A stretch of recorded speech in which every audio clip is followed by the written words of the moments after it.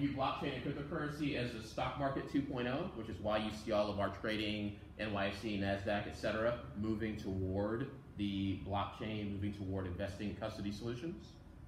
And companies like JP Morgan, Goldman Sachs, NYSE, which is backed, you can look that up, that's the exchange that they're opening at the beginning of 2019.